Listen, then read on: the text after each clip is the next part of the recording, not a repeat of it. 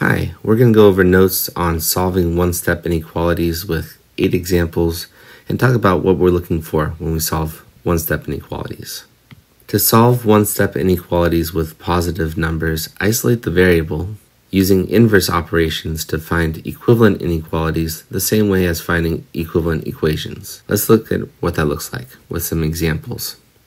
Our first example is going to be x plus 5 is greater than or equal to 12. So we're talking about all the values for x that make x plus 5 greater than or equal to 12 true. So let's try this out. Using inverse operations the same way as finding equivalent equations. We'll subtract 5 from both sides to get x by itself. That's isolating the variable. 5 minus 5 goes to 0. We have to do it to both sides to maintain an equivalent inequality, meaning that the same value set for x that makes this true will also make this true. And this is much more simple to look at. Let's graph then x is greater than or equal to 7. So we're going to put that on the number line. The value in the center is going to be our boundary value, which is 7, meaning that's going to be what we're comparing x to, and it'll be like the stopping point of our graph. So we'll put 7 in the center. Towards the positive will be 8. Decreasing will be 6, going towards negative. We'll put a circle above 7, but because it can be equal to, we'll fill in that circle as a dot, meaning that it's closed. It can be equal to 7. And because x is greater than or equal to 7, we'll draw an arrow towards the true values which go positive. Now we'll check to see if this is the same inequality as our original inequality. So to check, we write out x plus 5 is greater than or equal to 12. That was our original inequality. And check values that make it true and not true around our boundary. So first, 7. 7 plus 5 is 12, and 12 is greater than or equal to 12 because it can be equal. Next, I'll try 8.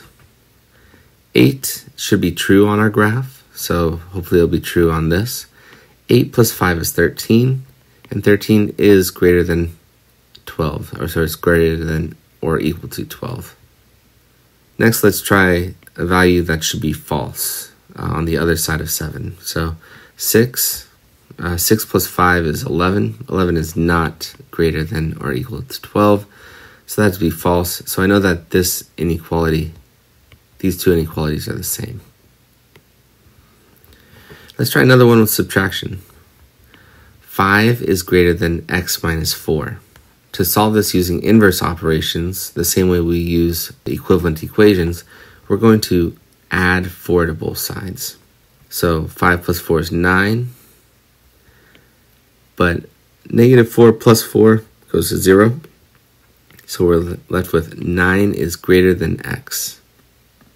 To graph this, draw out the number line, put 9 in the center, that's our boundary value, and 10 going greater and 8 decreasing in value. So 9 can't be equal, so I'm going to draw a circle, and because x, you could also see this is x is less than 9, I'm going to be going towards the decreased values. We'll check our work to see if this inequality is the same as the one above it as it pertains to this graph. So 5 is greater than x minus 4. We'll first try our boundary value, which is 9. 9 minus 4 is 5, and 5 is not greater than 5, so that should be false, and we did make it false. Now let's try 8. It should be true here from our graph. 5 is greater than, well, 8 minus 4 is 4, so 5 is greater than 4. That is true, just like our graph.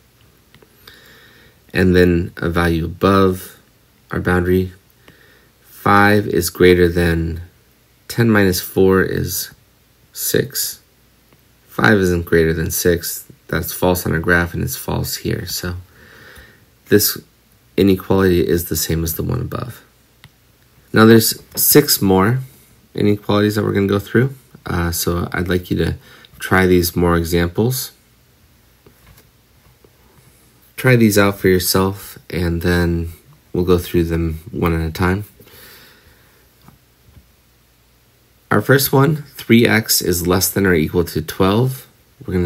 This is 3 times x, so I'm going to divide. The opposite of multiplying 3 times x is going to be dividing both sides by 3. Now that creates this fraction of 3 over 3. And 3 divided by 3 is 1, so it goes to 1, which is our multiplicative identity. We left with x is less than or equal to 12 divided by 3 is 4. We'll graph this, put 4 in the center, and because it can be equal, the circle that we put above 4 will shade it in, meaning that it's closed, and 4 is a possible value for x. And then x is less than, so we're going to put the values less than 4. And draw our arrow toward those values. Now to check our work, we write out the original inequality and put values on here that are true, such as 3 times 4. 4 is supposed to be true. 3 times 4 is 12. 12 is less than or equal to 12. 3 is supposed to be true. And 3 times 3 is 9. 9 is less than or equal to 12. And then on the other side of the boundary value, we have 5, which is supposed to be false. 3 times 5 is 15. 15 is not less than or equal to 12, so it's not graphed. It should be false, and we can see that it is false. So we solved our inequality. Next, x divided by 6 is less than 4. So we're going to multiply both sides by 6. And we get 6 in the numerator and 6 in the denominator. That goes to 1. I'm left with x is less than 24. I'll graph this. Normally we'd put 24, 25, and 23. So 24 is in the middle. It's our boundary value. Going positive is 25, and going towards the negative is 23. But let's look at what this looks like when we check our work. So x cannot be equal. It's going to stay as a circle. It goes towards the lesser values because x is less than 24. But when we check our work, 24 is fine. 24 divided by 6 is 4. 4 is not less than 4. That's false. It's a circle. But if I put a 25 in there, 25 divided by 6, well, 25 is a little bit more than 24. So I would believe that it's 4 and then some, a little bit more.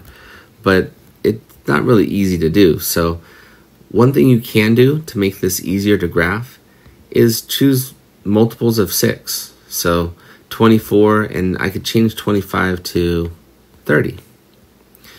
30 divided by 6 is 5. And 5 is not less than 4. I know that's supposed to be false, and it shows up as false on that side of the boundary. Now we'll try the other side of the boundary. So instead of 23, let's change that to 18, because 18 is divisible by 6, and it's less than 24. 18 divided by 6 is 3. 3 is less than 4. It's true on this graph, and it is true here too.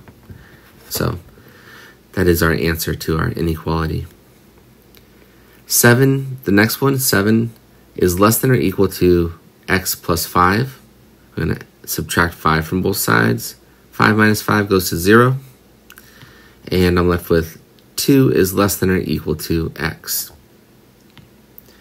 I'm going to graph this. Now, x is going to be on the right-hand side, so just remember that you have to read it out a couple times to see which values are going to be true. I'm going to put a circle above 2, and because it can be equal to, I'm going to shade it in. Now, 2 is less than or equal to x. You can also see this as x is greater than or equal to 2. So I'm going to shade towards or draw an arrow towards the greater values. X is greater than or equal to 2. To check our work, write out our original inequality. 7 is less than or equal to x plus 5, and try values from our graph. So first 2. 2 plus 5 is 7, and 7 is less than or equal to 7.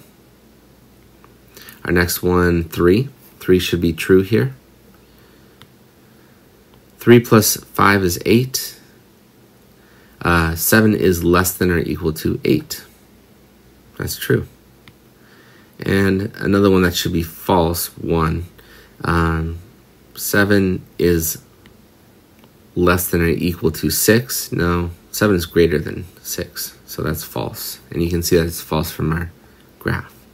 T divided by 12, or t over 12, is less than or equal to 4. So I see t being divided by 12. I'm going to multiply both sides by 12. 12 goes into the numerator and denominator. That goes to 1, because 12 divided by 12 is 1. I'm left with 1t, or t, and 4 times 12 is 48. T is less than or equal to 48. Now I'm going to graph this, and I remember that putting on the number line, I'll go put a multiple of 12 that's greater than 48 would be 60, and one that's less than 48 would be 36, and that's going to be easier to check our work.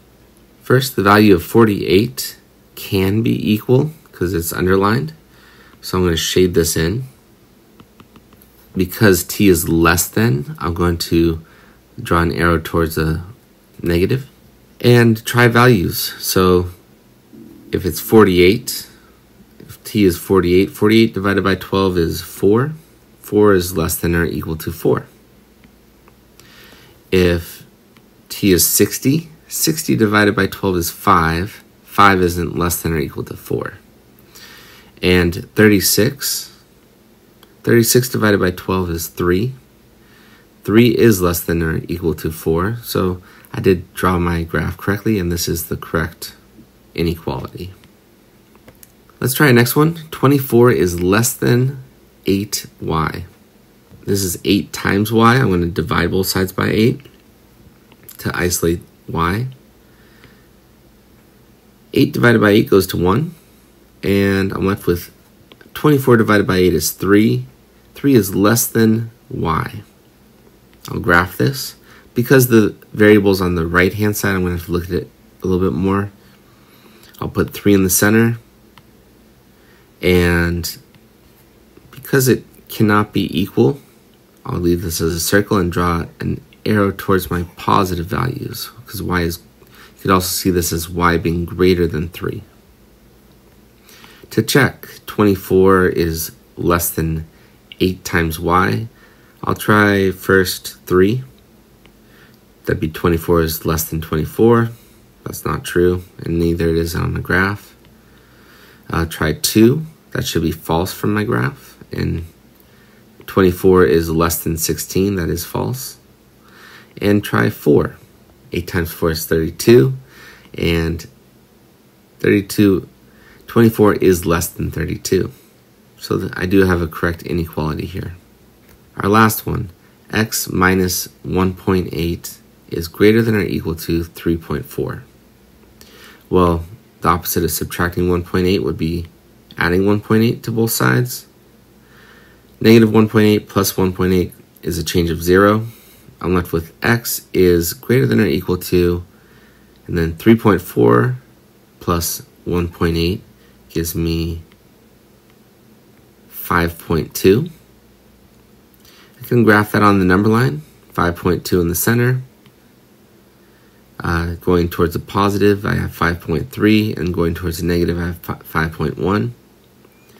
Now, above 5.2, I'll put my boundary value, I'll put a circle. Because it can be equal, I'll fill that in.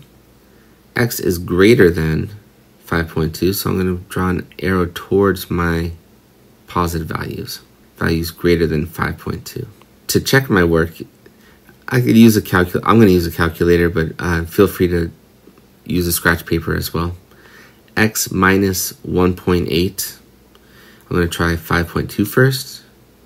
Now 5.2 minus 1.8 is 3.4. 3.4 is greater than or equal to 3.4. The next one would be 5.1. That should be false.